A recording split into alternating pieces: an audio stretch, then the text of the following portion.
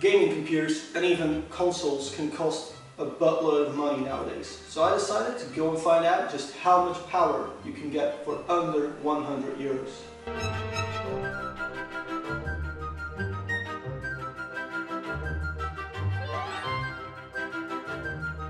So how do you get incredible gaming performance for under 100 euros? It's pretty simple. First, you should go online and find second-hand parts. Now, I was able to buy a HP Pavillion desktop, fully working desktop, for 25 euros. I then bought a graphics card, a ATI 5870 by Asus, so it looks really good. I got that one for 32 euros. But then I needed a new power supply, so I bought a brand new, I didn't even bother anymore buying it second-hand. I paid 35 euros for a Corsair VS 450 watt power supply, which brings our total around 92 euros. Now if I start adding shipping to that, I'm still under 100 euros because I paid 2 times 4 euros for shipping. So I'm still under 100 euros with this PC. So just how do you start going on with, getting everything going? Well, the first step, quite important, is I decided to go and buy individual parts, but I quickly learned that they're incredibly expensive, especially if you're on eBay. You should just not go on eBay at all, because you'll pay a buttload of money on eBay.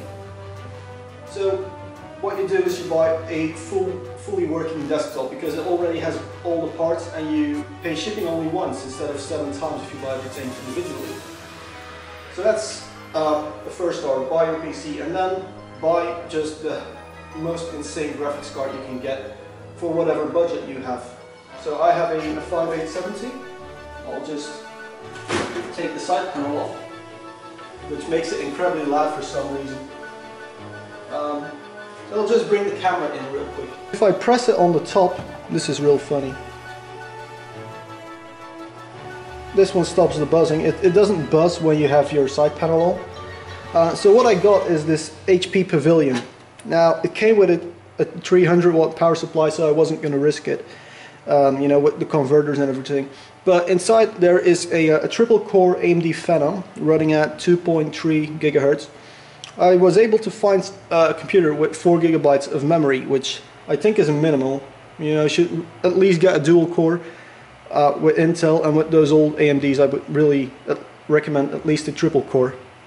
So got 4 gigabytes of memory in there, a 320 gigabyte hard drive by Seagate.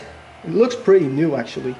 So if you just look, every single part in this PC is already more than 25 euros.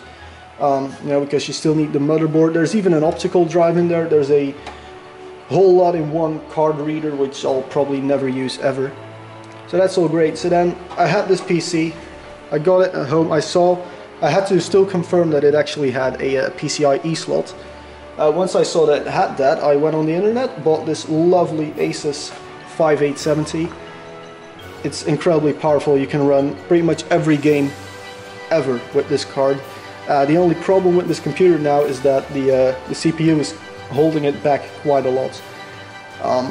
So you should really invest a tiny little bit more than 100 euros, but that was just my challenge. What else did we change? Well, you can see there's a brand new Corsair VS 450 watt power supply in there, because I wasn't going to risk it, as I said earlier, and it adds to the value when you were going to sell it on, which is kind of the plan at the moment.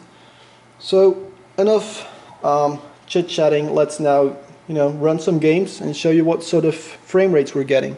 Alright guys, our first little test. I ran quite a few of these. So this is Just Cause 2 on very high settings, so you can actually see it right here. This is Just Cause 2 completely maxed out, full HD, which consoles can't do.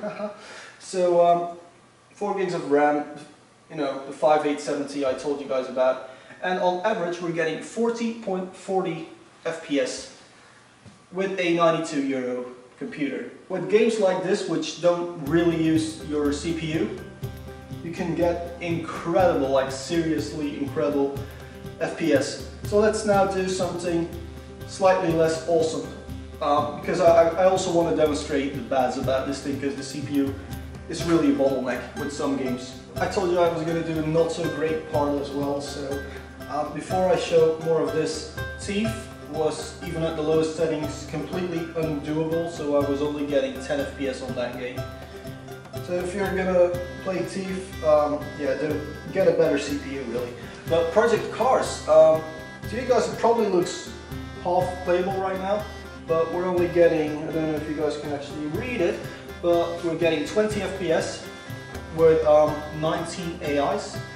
If you are alone on track, that goes up to about 26, 27 FPS. That still look better than the older gen consoles. So, I mean, it's doable, I guess, if you're really on a budget, but I wouldn't recommend it for Project Cars. For this final part, I just really want to blow everyone's mind. So we got Far Cry 3 on ultra graphics. So this is as high as the graphics will go. So just apply that. And completely playable, 30 FPS. Ultra, €92 PC. Now, I don't know if that's something you'll kind of understand, but that is kind of insane, you know? €92 PC playing Far Cry 3 on ultra settings somewhat smoothly. I would probably set it to high myself, so let's just do that. Sorry about the game being in Dutch, but whatever. There we go, X apply. There we go. No visible detail loss, but better FPS. This is now 60 FPS hitting the VSync, Far Cry 3 high settings. A very wise man once said, if it's worth doing, it's worth overdoing. So this is Far Cry 3 on ultra settings in 3D. Does it actually work? It does actually work. So I think this is pretty much time now to do a conclusion. So yeah, I'm not going to give it an award because I would be awarding myself, which would be quite stupid. But I think if you're a bit on a budget and you're considering buying a console, €92 or €100 including shipping will get you Far Cry 3 Ultra in 3D, Full HD. It's amazing, like why not buy a PC like that? Even if you don't need it. I mean, I don't need this thing. I got a $2,000 gaming system upstairs with triple monitors and everything, but this is just fun to have as a backup. Or if I want to go to a LAN party, I can just take this, and if it breaks, then so be it. So I would say each and every single one of you should now go and get one of these, because it's bloody brilliant. And if you like the video, press the like button. If you dislike the video, press the dislike button. Leave a comment on how epic you think this was. And don't forget to subscribe to Unicorn Reviews for more rather different videos on stuff everyone keeps doing all the time. So yeah, thank you all very much for watching.